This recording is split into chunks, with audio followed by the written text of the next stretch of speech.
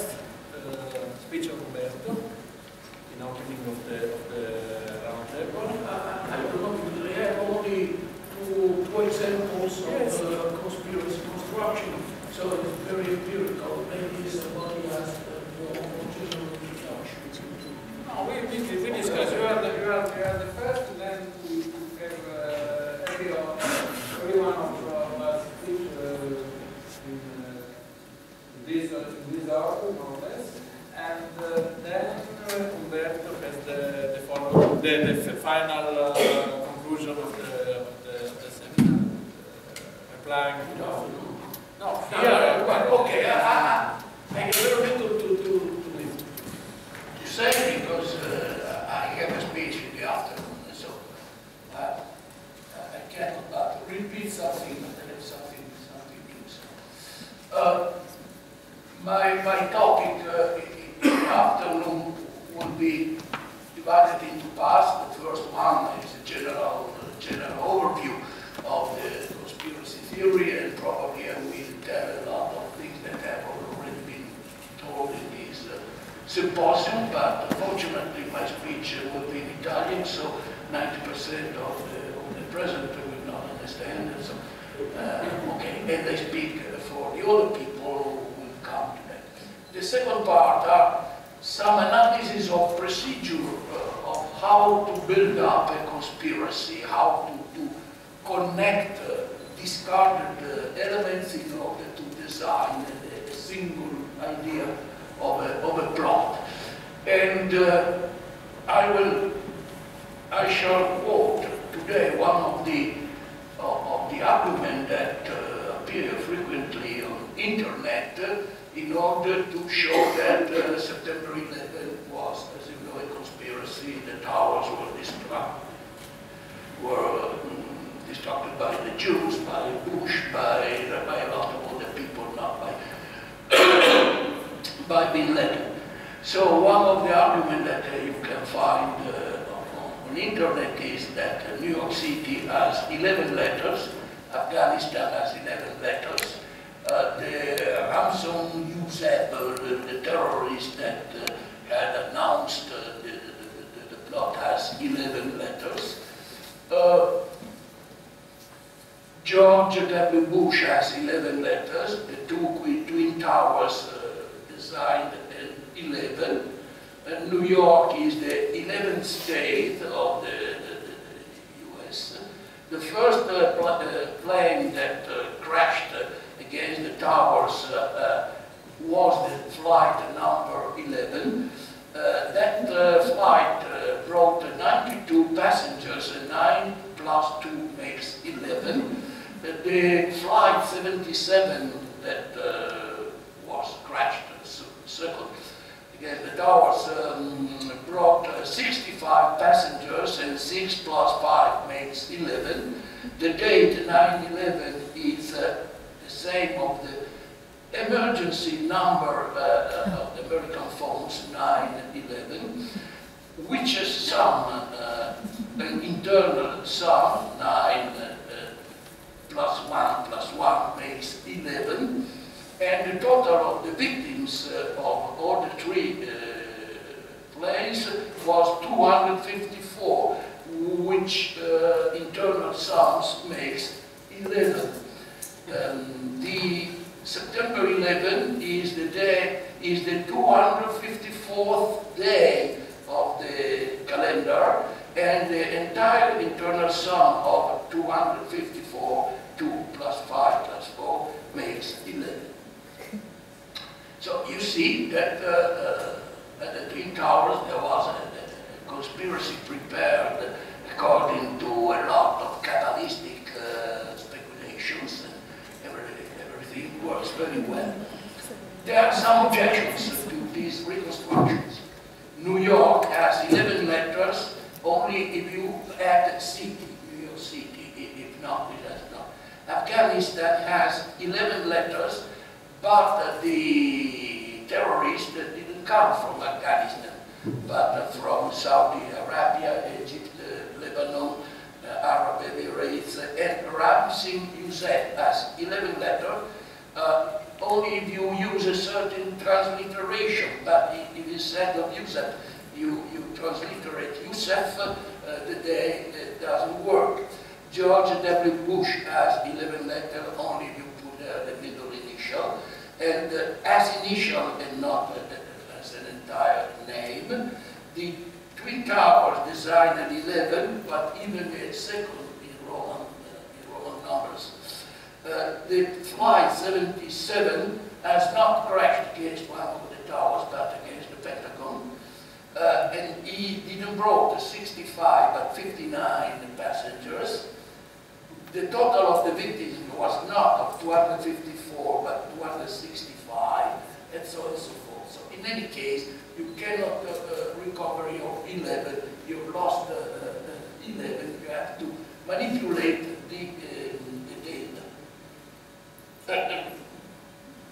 If you choose the example in the right way, you can obtain from this sample of fact not 11, but 13 or 10 or 666, which is, as we know, the number of the beast. So on the line of this way of reasoning that returns in every speculation about conspiracies, plots, and so on and so forth, and inspired by Brown, which I speak today, I imagine a plot concerning the Antichrist, which is evident in the Last Supper of Leonardo. So it's my Da Vinci Code.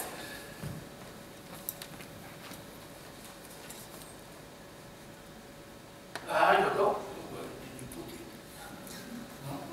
No? I sent it. No, the last one of this series. Go down. There. But anyway, you don't need it because you have certainly it in your mind. If we observe the Last Supper,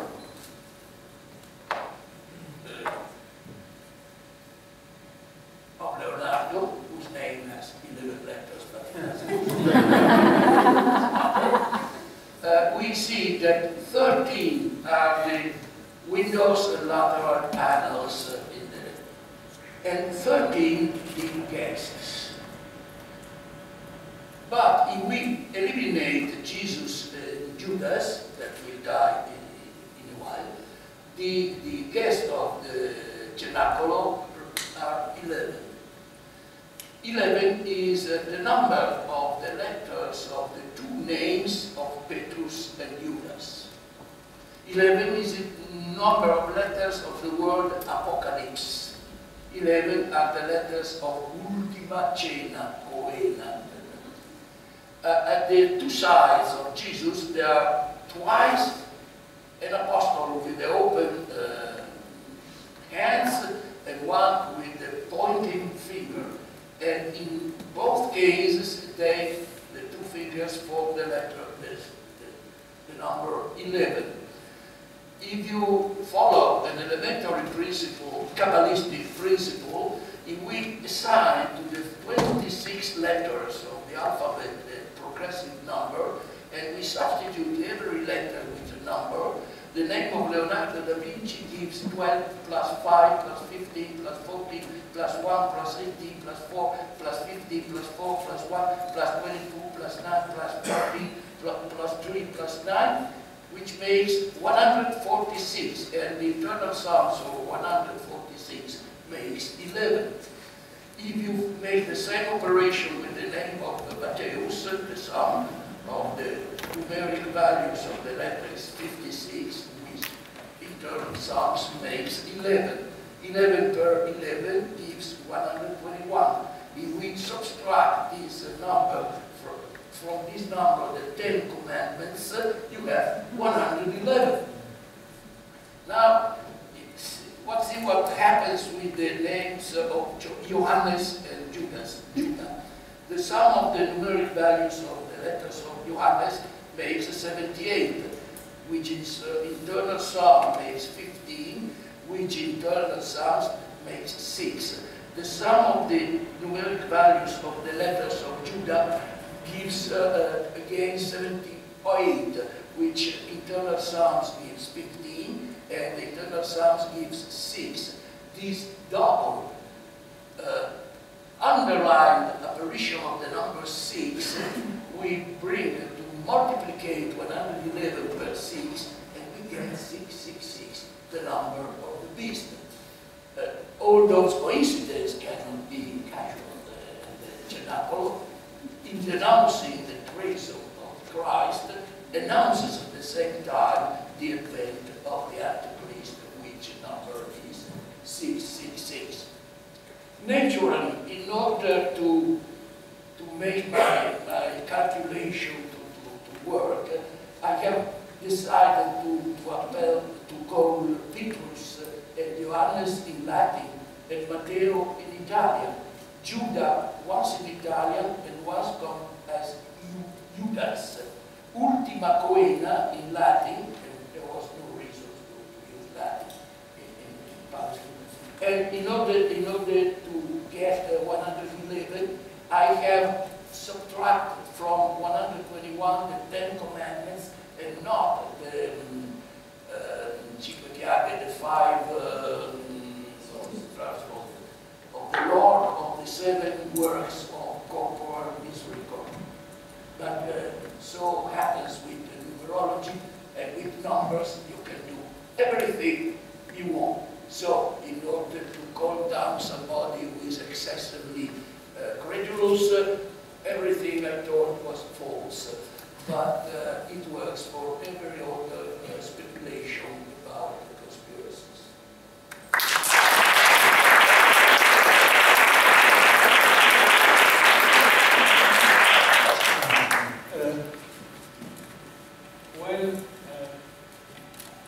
Well, I have to tell you, we are 5. In the first row, there are 8. and there are 8, and there are 8. So there is no coincidence here. We are a conspiracy. And thank you for coming, and thank you for taking part. Please, Professor Heritier is professor of philosophy applied in our university, in the Department of Legal Studies, and he is also the chairman of the C.I.R.Ce, which is the organization for organizing also this symposium. Please. Thank you so much for the invitation. I'd like to spend some words concerning the complex visibility of theory of conspiracy in legal theory, and in particular in judicial theory, judge conspiracy, typical. Starting from a case that Peter Kudrich on last book on legal elements are analyzed. The case is in a court of England. It was a dispute on infringement copyright with regard to the book Codice called Da Vinci Code. It was very interesting because not the case from the juridical point of view, but the fact that the judge insert a code within the sentence, within the decision. Simply altered with a little alteration of the word involved. Some letters are involved. And so if you read all the letter involved, you have a hidden message, personal hidden message of the judge concerning the life of the judge himself within the structure of the text of the decision. So it's very particular kind of things that was very interesting. And I think it's very interesting for, it's not so dramatic. There was cases about judge conspiracy more on serious. But it was a very interesting point from a of analyzing the legal or judicial theory of conspiracy, because I think that the legal theory of conspiracy presupposes always some kind of metaphysical gaze that can see inside the hidden text of the law.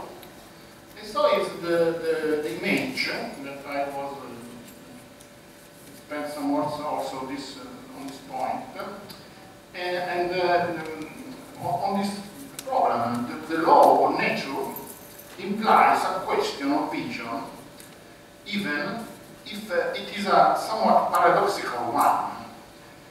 In that it is not nature, but the source of nature and humanity that originally founds and authorizes legal order. The example is very well known. It's a moralizing images of evil. The story is on November 5, 1605.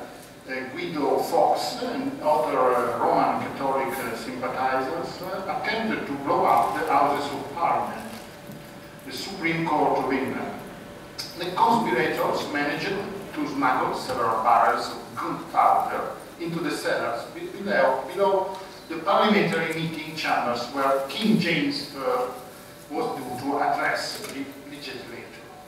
The explosion never took place because a regular elliptical letter warned the king not to attend. A source of the cellars apprehended the conspirators, as lawyers say, in flagrante delicto, in the very act of committing the crime.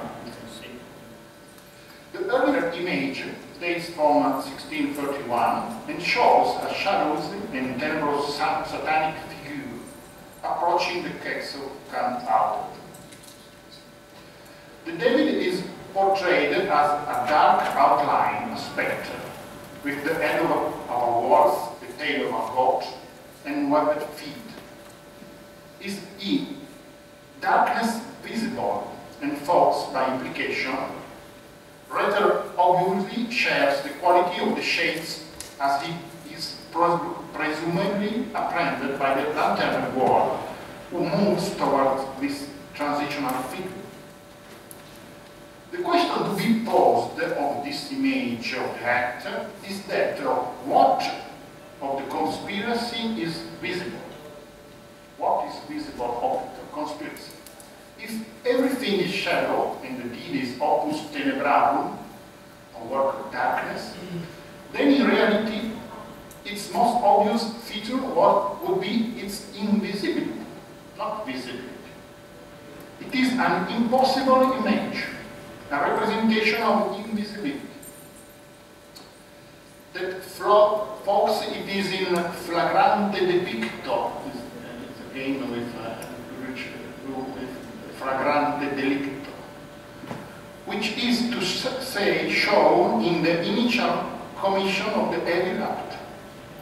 This takes the form of a divine eye, a gaze, metaphysical gaze, looking down on the scene of the crime. Everything is visible to one optic divinity. Darkness is no obstacle and even cellar. Metaphorical, the underworld, Satan's regime, hell, is pierced and unveiled by the occult God. More than that, to see is to know. To see more is to know more. To be alive is to be visible. To be visible, however, implies a limit on vision in that such visibility precedes, divide the human and mortal from the angelic and divine. Satan is a spectre, an aerial sign or poor shadow, darkness visible, as an impress and symbol of the other scene. We exist, and St. Paul fondly reminds us, in darkness, nunc videmus per speculum in enigma. We see now the visible, invisible realm of the divine origin of law. The political theology of law is evident enough in this image of force and this kind of conspiration. Namely, that is terrestrial, is dubious, that was it visible on Earth is but a pale reflection of another world. Knowledge is not so much a question of what we see, but of what we see through the visible or what is not apparent of this Earth. God, structure, immemorial time, and natural law all share a supravisibility, and for this reason lawyers treated the shadowy realm of law as a dominion of signs or symbols, of a greater being and power above. As the humanist jurist Andrea Alciato defines, the image, pictura, is a false truth, veritas falsa. It is merely the figure of an absence, a simulacrum, an index and reference to an absent source. This implies that what is visible is symptomatic.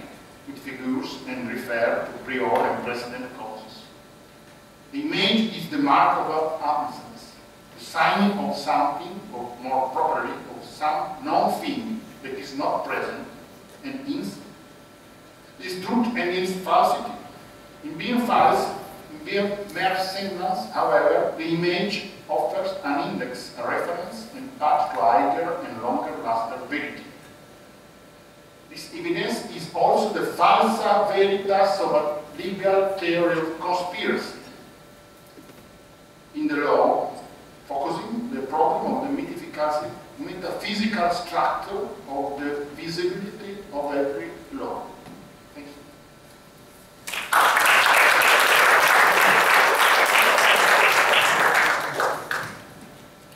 Thank you, Professor Heritier, for this. I like very much the idea of falsa veritas. It's or vera falsitas, if you want. It's very interesting. I give the floor to Professor Peppino Ortoleva, who teaches in our university history of media. He's a very known expert in all this matter, and is also working very much in this time about games. So we could think of conspiracy theory as sort of big game. Big game, in fact, is the name of a book about the conspiracy, British and Russian conspiracy for taking power in Afghanistan, Russia. So big game is something very interesting. Kipling also. Yes, this is the. So, Peppino Ortoleva. Thank you very much, and thank you for the invitation and for giving me this possibility of participating in this roundtable. Big game, in fact, was the expression that was used in the British Empire to define the struggle around Afghanistan. The history comes back. The roundabout, the Khyber Pass, and the Darya. Yeah, big game. In any case, I won't speak of games. My subject, which I try to treat very shortly, is about the position that conspiracy has in what I call the galaxy of contemporary myths. We have a series of myths by which we are surrounded. I won't go too deeply into that. But what I'm interested in now is a cartography, a sort of map of contemporary myths. And what I try to show is that conspiracy occupies different places in this galaxy, and that makes understanding the theory of conspiracy particularly complicated. So let me go to the flip chart, and I'll show it by a drawing. I always had very bad marks in drawing, but you'll be patient.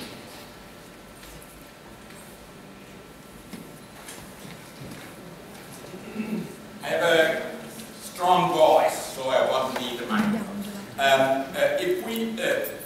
If we see what I call the galaxy of contemporary one geometrical figure, I think we can see different areas of contemporary mythology. One area is represented by fiction. For instance, literary or film genre. Vampire myth is typically part of a genre, and we also have maybe also have a particular film or book genre or literary genre which has to do very much with the theme of conspiracy, and which is spy stories. Spy stories is always about secret societies. Spectre is typically a big conspiracy to master the world and so on. But in general, this is part of the myth galaxy, and we'll go back to that. Another part of the myth galaxy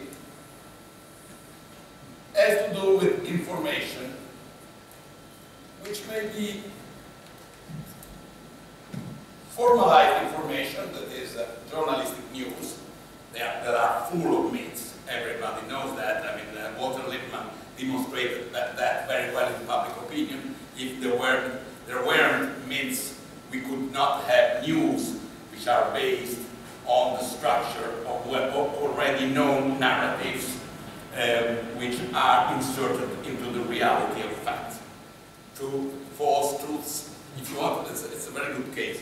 But we also have the other case, and we'll go back to that, which is what sociologist Shibutani called improvised news.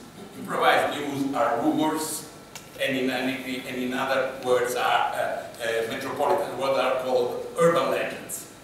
Urban legends are improvised information.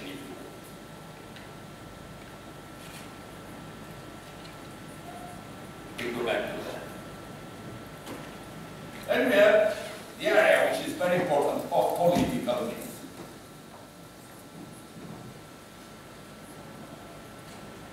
And then we have also something more.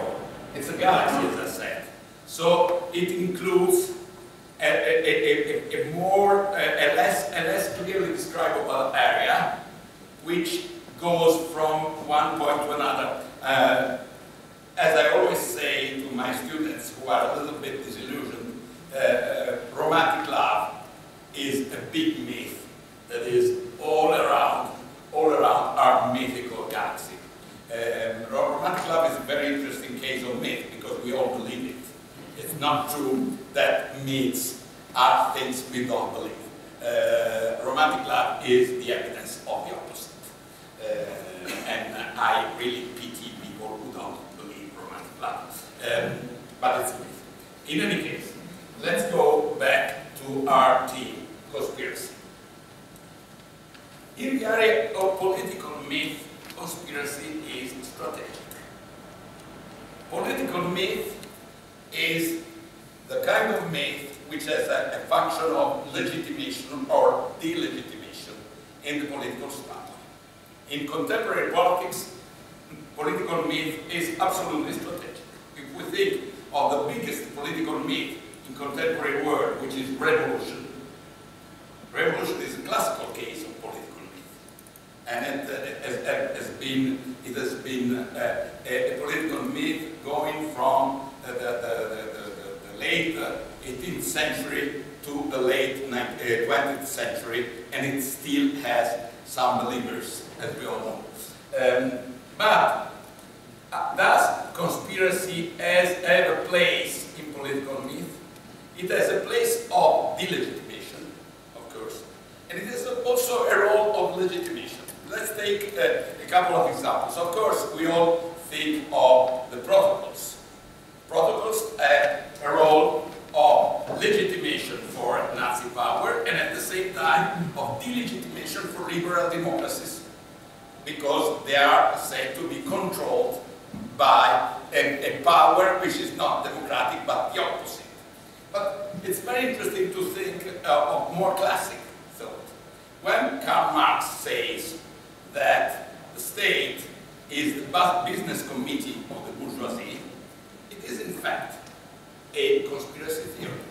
you think the state is controlled by the rules of liberal constitutionalism, but in fact there is another more occult system of power which controls it.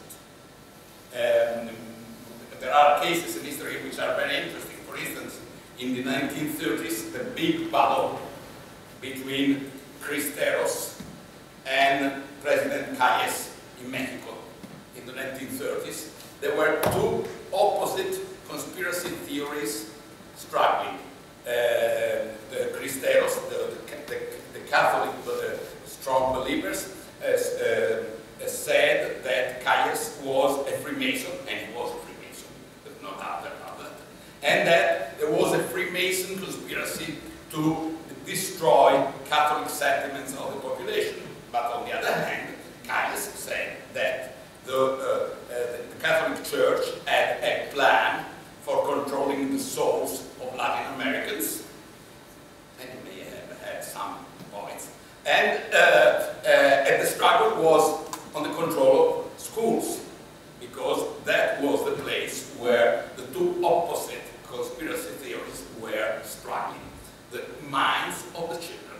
It was literal. C.I.R.Ce said, the Catholic Church wants to control the minds of the children, and to support their control of the world, I'll do the opposite. I'll control the mind of the children in order to. You see, it's a very typical case. But I want to read, in just 5 minutes, I'm very around. But I want to read a very interesting case of conspiracy theory in modern politics.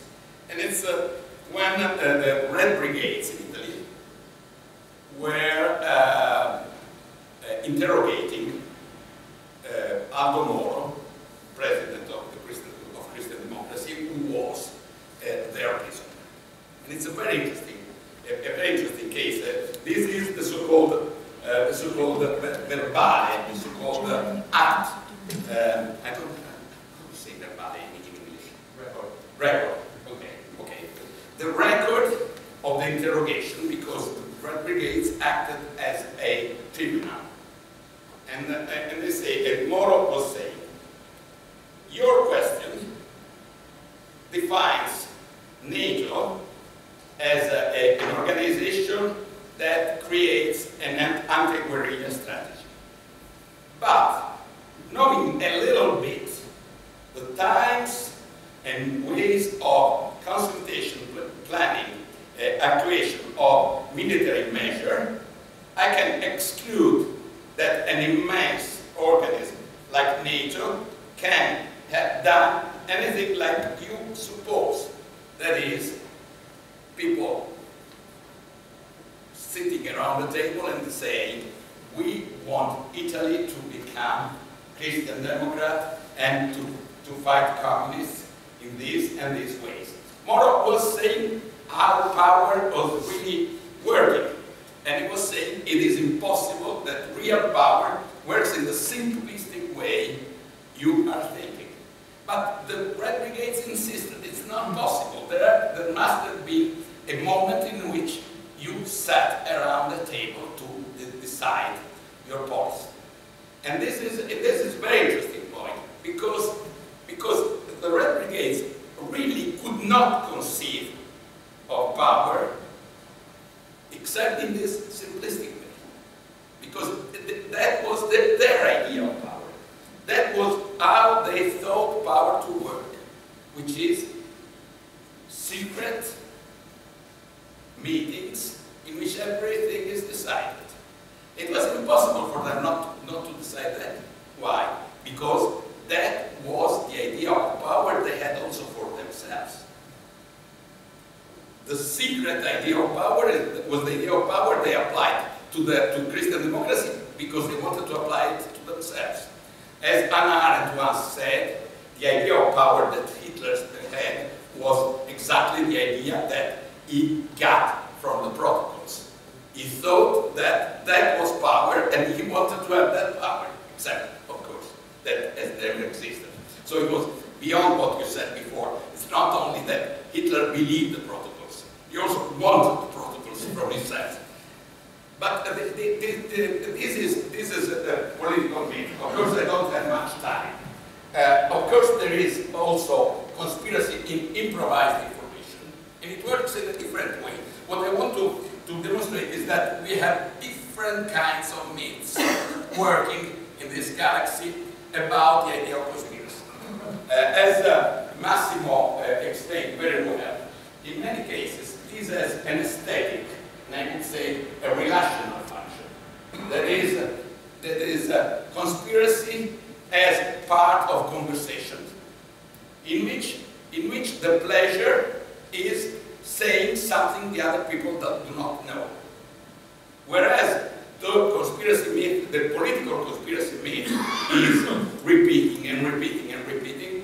The conversational, improvised information on conspiracy has to have something new in order to have the surprise effect, which Brumman says is very important for urban legends. If you don't have a surprise, if everybody knows it already, it doesn't work the same way. And that is the reason third, and I'll be very, very short. The third is very interesting because the theme of conspiracy, of secret societies and so on is central to all the history of modern fiction. You find it in Wilhelmeister, where the life of Wilhelmeister is secretly guided by the Tower Society. You find it in Balzac, of course. In Balzac you have this whole big design of the human comedy, which is a battle, in fact, between Lambert et l'histoire contemporaine, that is the frère de la consolation, like the good conspiracy, and the bad conspiracy of the 13, of the 13 criminals. So in Balzac it's very clear, conspiracy is strategic. And you may also think that conspiracy is Balzac himself, because it's a portrait of the author. And this goes through all the history of modern fiction, up to Umberto Eco, and before up to Thomas Pynchon. The Crying of Lot 49 is a novel about conspiracy, for instance. And I just want to quote, and I'm almost finished, one of my favorite of all the stories, which is The Man Was Thursday by Gilbert Keith Chesterton. And maybe you remember the story, I don't want to spoil it. But the story is about a secret society which is supposed to be bad. And after all, we see it's very good. So it's a double story of conspiracy, and at the end, the real conspirator is caught. So it's a very interesting case. It's a very interesting case of how in modern fiction conspiracies and secret societies, I don't say they are the same, but they tend very much, in me in particular, to be superposable. Conspiracy and secret societies are at the center of fiction. So, and I'm finished. Before the Brown, we have to consider the Celestine Prophecy. The Celestine Prophecy by James Redfield. The Celestine Prophecy, Da Vinci Code sold a lot of copies in a few months. The Celestine Prophecy sold a lot of copies in years and years and years. It's a real long seller. The first edition, you all know the Celestine Prophecy? La Profezia di Celestino. The first edition was published by the author at his own expenses. And then it went on being sold and sold and sold. And what's interesting is that Celestine Prophecy is something that also in some ways also the Da Vinci Code. But the Celestine Prophecy, in my opinion, is more interesting. It ties all these aspects. Its success was very much due to word of mouth. People say, you have to read the Celestine Prophecy. You don't know anything if you don't read that book. It portrays itself as a fiction, like the Da Vinci Code, but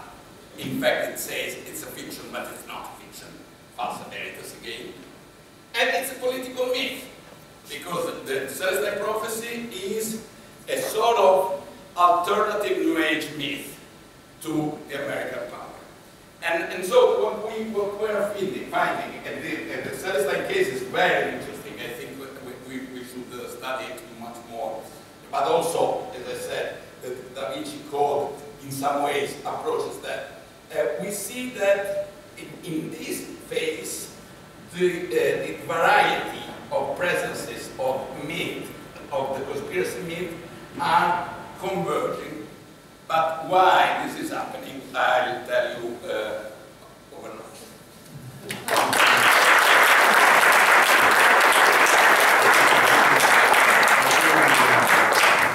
Thank you, Peppino, for this very, very interesting thing about.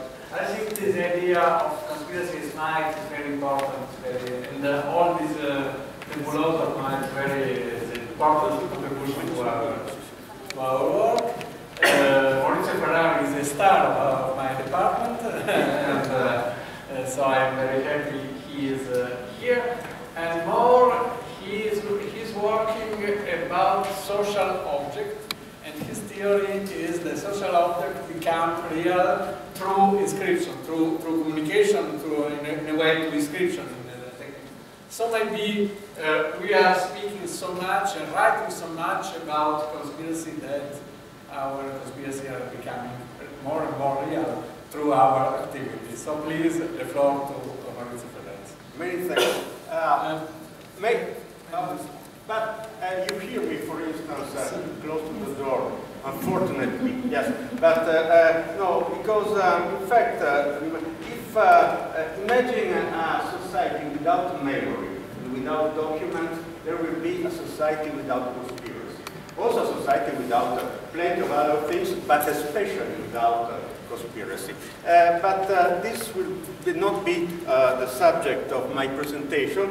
I entitled my presentation Heidegger's Conspiracy, and it could be conceived, at least in my spirit, as the chapter 121 of Foucault Pendulum, because I read Foucault Pendulum for preparing this presentation.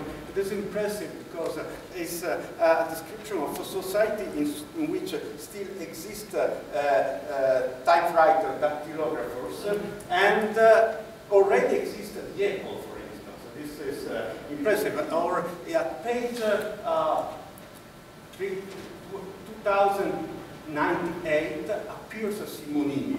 So there is a pre-existence of Simonini, which is the bad hero of the cemetery of Prague.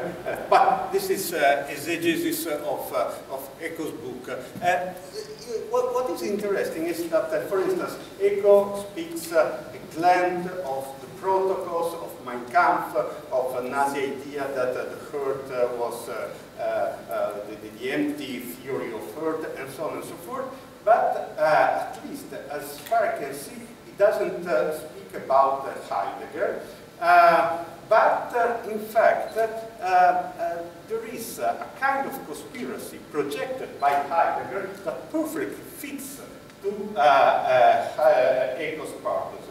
Because one idea we have about the conspiracy is that the follower of a conspiracy is an idiot, or at least is not so intelligent. It's a stupid. But so a great philosopher cannot be the follower of a conspiracy. Yes, he can. And Heidegger is the proof that a great philosopher can be a conscious follower of a conspiracy theory.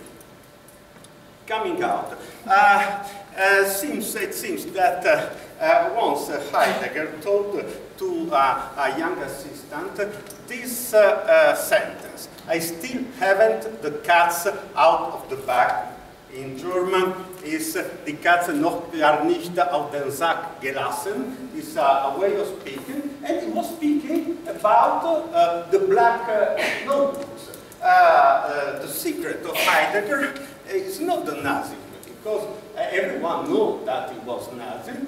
For instance, the year before Foucault Pendulum appeared the book of variants on Heidegger and Nazism, but for instance, Eco, during the debate on various books, said, but Dagobert Jungs spoke already about Heidegger and Nazism 30 years ago. What is the new in this debate?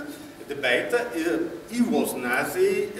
He was never saw a problem in being Nazi. He thought that it was an Dummheit, an hogwasher to be Nazi.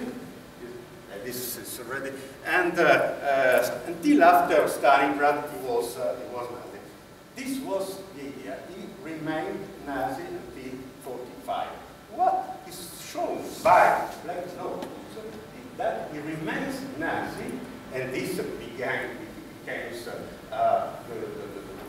conspiracy of Heidegger after the war, even after the war. And in a sense, his project is the Ernest Project, which is the title of a series of esoteric books published by the Guard, the publishing house of Foucault Pendulum, because politically Heidegger was convinced that Bonn Germany would have not a longer life than Weimar Germany.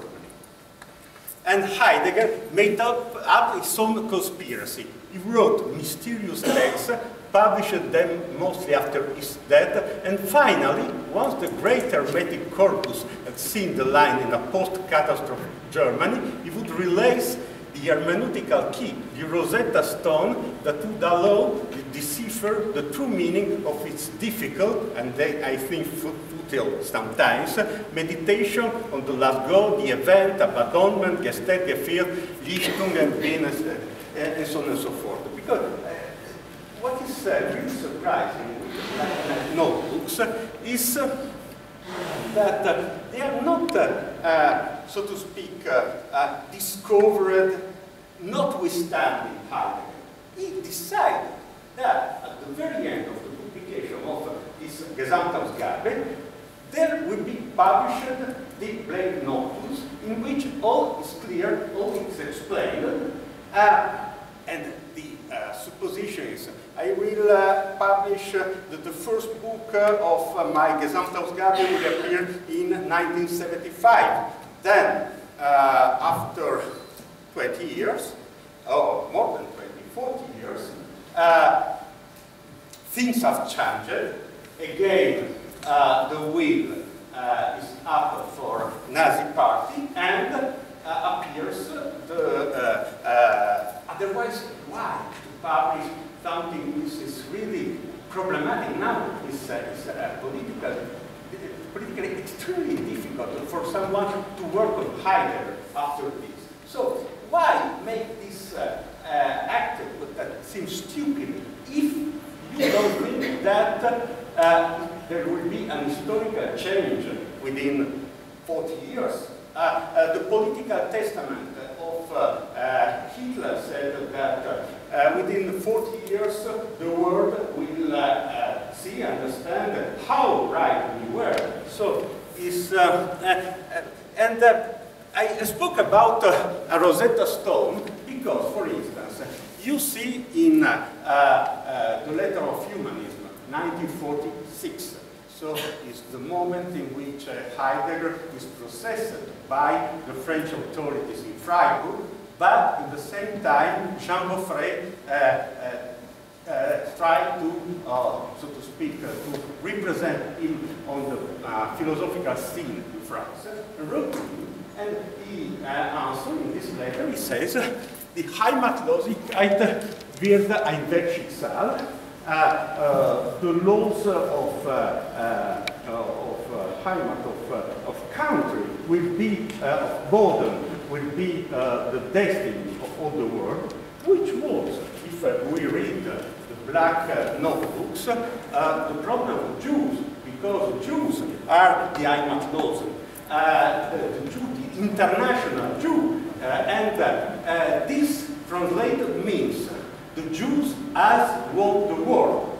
But he says this to Jean Beaufret and French intellectual with Tovarniki, redneck that takes the movie of Heidegger, The Black Forest. So all this, say, radical chic and leftist contest he says something which is radically, he said, for instance, in Black Notebooks, that Husserl was not able to understand Sein und Zeit because he was Jew, because he was I'm at loss.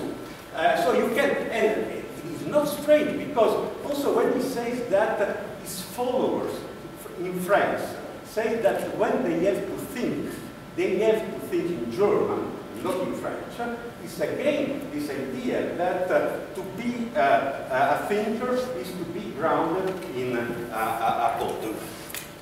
And this idea as really the idea of a conspiracy, a perfect idea of conspiracy, because it's like a novel of Gide. There are all these sophisticated intellectuals of Paris that goes to the Nazi in Schwarzwald and say, what do you think about the new age? Well, it's a problem because Heimatlosigkeit wird ein Schicksal. In a sense, it's exactly noted that, for instance, the Journal of Faubourg-Noyer was edited by Pierre Klossowski, and Pierre Klossowski has an interpretation of Nietzsche's thoughts as conspiracy, because also in the Gide novel there is a conspiracy. But this is a conspiracy in act. So it has been said that Heidegger's anti-Semitism is a metaphysical anti-Semitism. I believe that this is a silly sentence, because in this sense we can say that, for instance, Goering anti-Semitism is an aeronautical anti-Semitism, Goebbels anti-Semitism is a mediatic anti-Semitism. Each one has its own anti-Semitism. And of course, Heidegger's was a metaphysical anti-Semitism.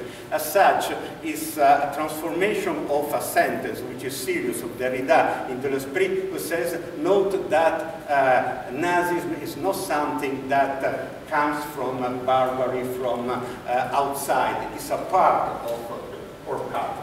This is true, but you cannot say that in order to understand anti-Semitism and maybe to overcome anti-Semitism, you have to read Heidegger. And especially, this introduces a kind of determinism. If you are German, then you are anti-Semitic. Consider that Dreyfus was in Paris, and for instance, Thomas Mann was German, and so there is. So I would not speak about a metaphysical anti-Semitism, but about a metaphysical conspiracy. A Heidegger theory of metaphysics is a conspiracy theory. Consider, for instance, his theory of the truth as aletheia, as not non nascondimento. Not covering. Not covering.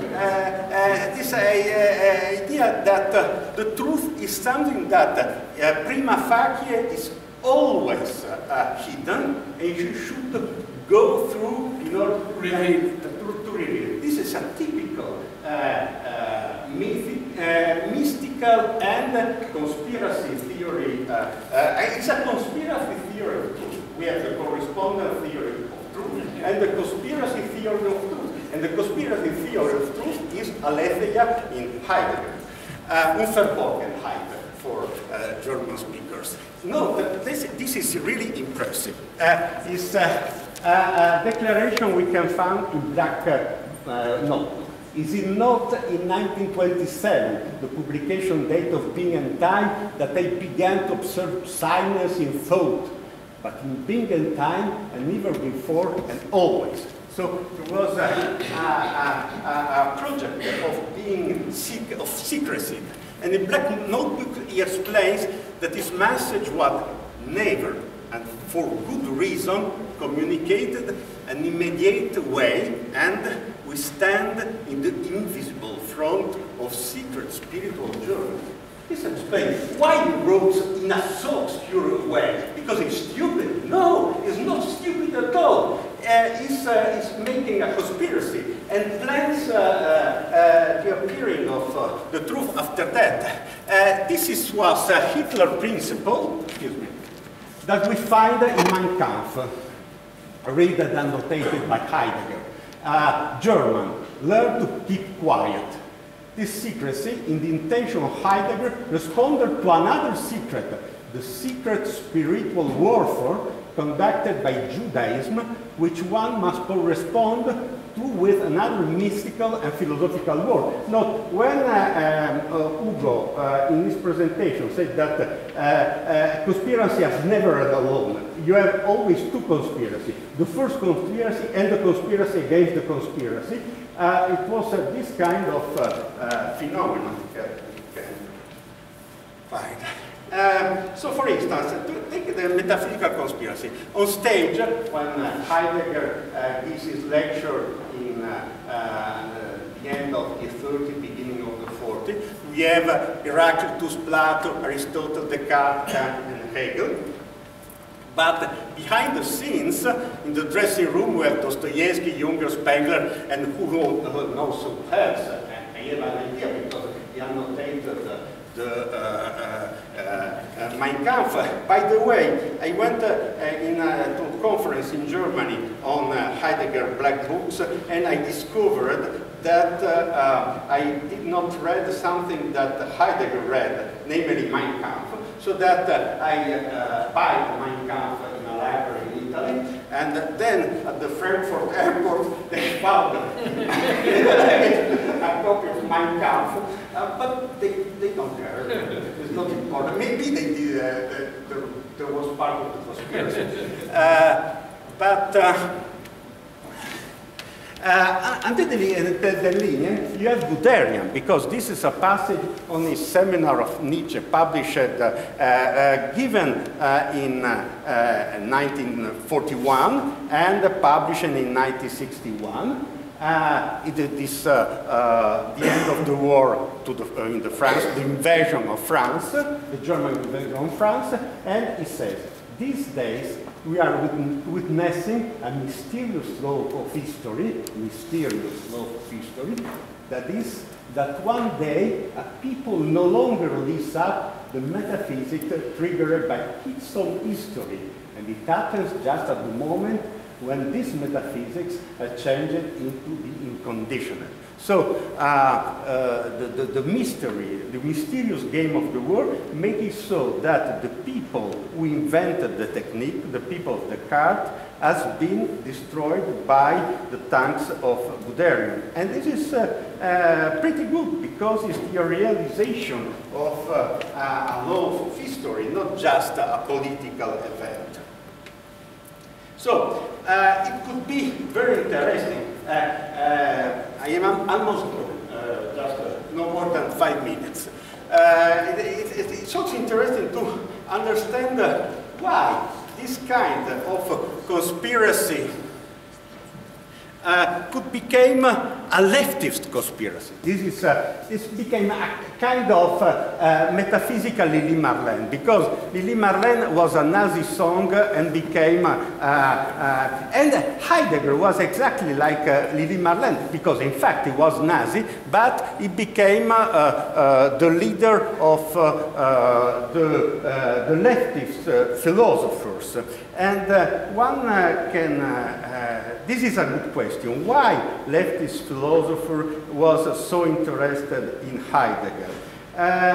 On the one hand, for the reason that was suggested by Ugo this morning, because to be leftist is to share at least the 80% of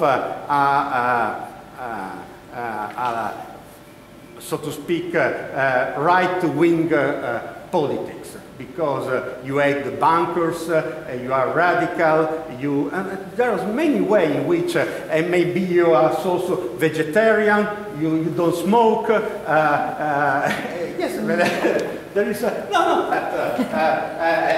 you share at least one quality with Hitler.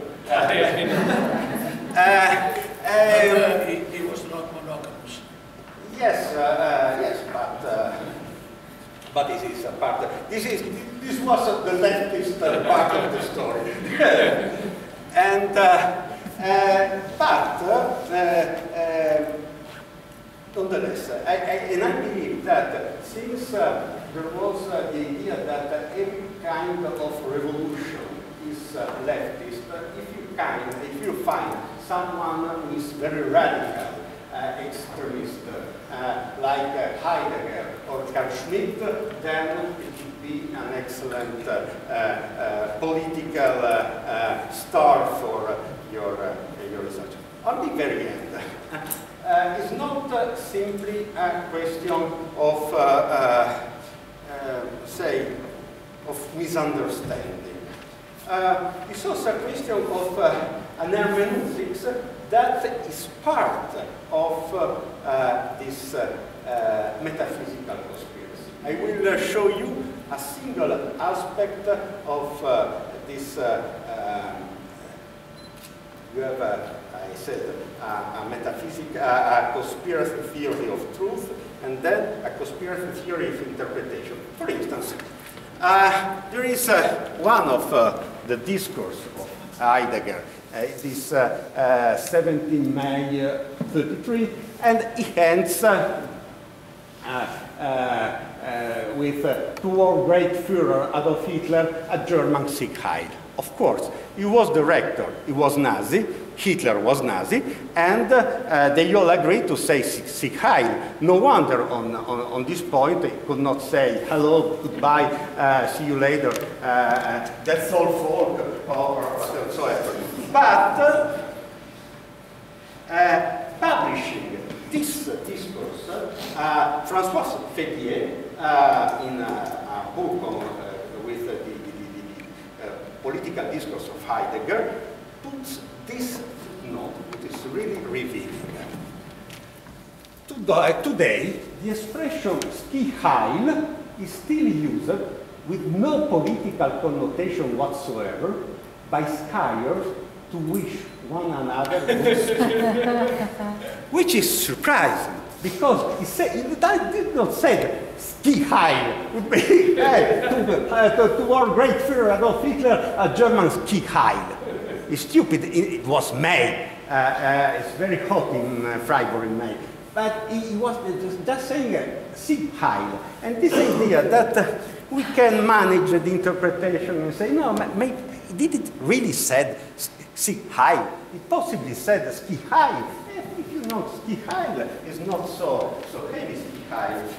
There is not simply a question of Heidegger interpretation. For instance, and again, this history of conspiracy.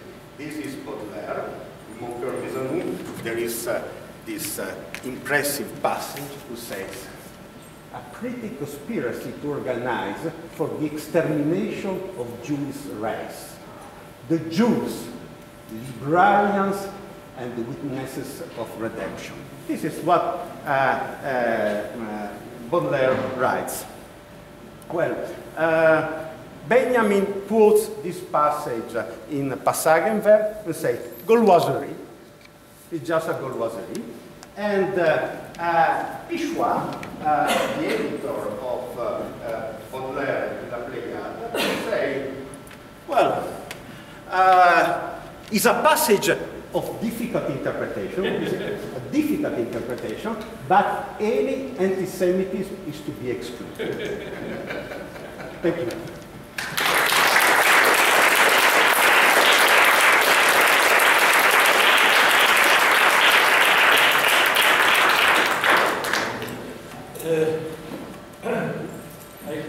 I have two quotations for comment of this very interesting speech of Maurizio Ferraris. One is Oscar Wilde.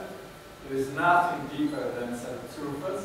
Is the truth, the antidote to and the other is an explanation about the source of your explanation about the links liking of Marx said that destroys the present state of things. So everything, this is Tony says, everything is destroying the bourgeois society. It's good because, okay. We have half an hour, maybe before Umberto Eco comment, we can take one or two questions. There is, it's not so usual for a round table, but we have a moment, a possibility of intervention by people who were speaking in the symposium. No, nobody. Okay. So, Umberto. I have only few bizarre remarks after the three presentations. For Maurizio, according to Heidegger, aletheia is a word not only for the German language but also for the Greek language. I would like to know what Heidegger could think today of the C.I.R.Ce conspiracy, but I don't know. I was struck by the fourth truth in Alciati, and I reflected on the fact that Alciati became famous for the emblemata, and so for a book made mainly by images. The first edition was without images. They were added later. I don't know if that's something to do with this méfiance of Alciati against images, but it's curious that he didn't put images in. He believed on the affability of the spoken emblem. Apropos of Red Brigades, there is another conspiracy story. Everybody, when they kidnapped Moro, the event was celebrated by Peppino as a geometrical manifestation of power. Geometrical power is interesting because Peppino is coming back today with the Latini group. But everybody, and undoubtedly, without this celebration, it was a well-executed bank robbery, very, very efficient, and they succeeded in doing that. And a lot of people said the newspaper were full at the time of this question. How could a people of 30 years or less succeeded in such a marvelous technical operation? Therefore, there must be behind them the old man, the Grande Vecchio, Andreotti. Nobody thought that at the same time a lot of people of 30 years were president of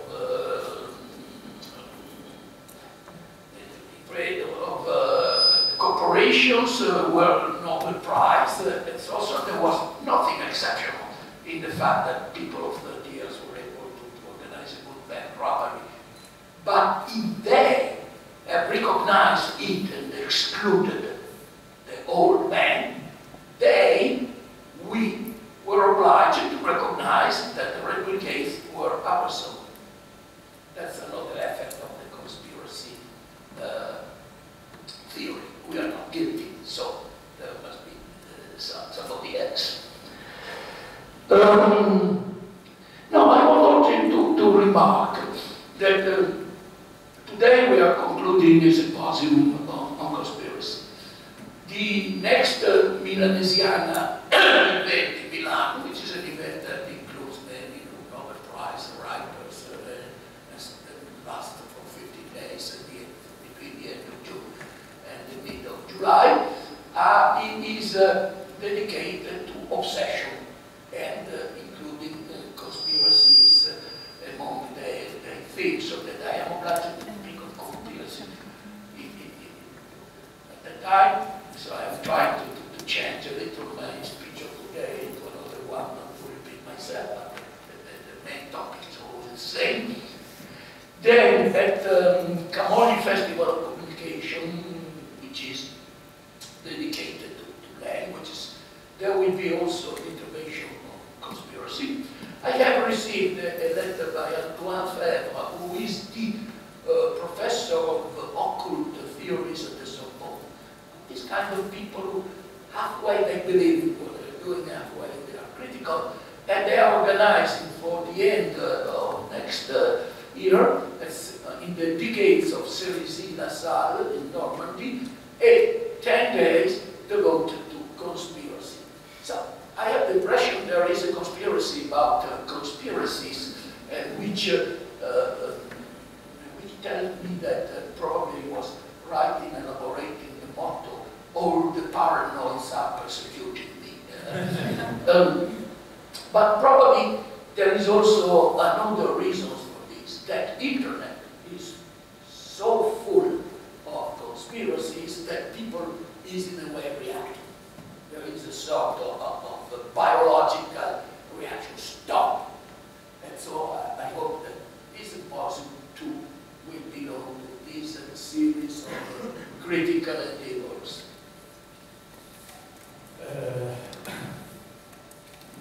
So thank you. We are concluding this morning, which is a Torino University contribution to our conspiracy about conspiracy. And I hope there was. I found the intervention of the colleagues very stimulating, very useful. I hope we will continue our works and collaboration with Potsdam University, and I give to everybody a rendezvous for this afternoon, where a long conspiracy of me and Massimo is able to take Umberto Eco another time to Torino University and have a second degree here, which is absolutely something conspiratory in a way.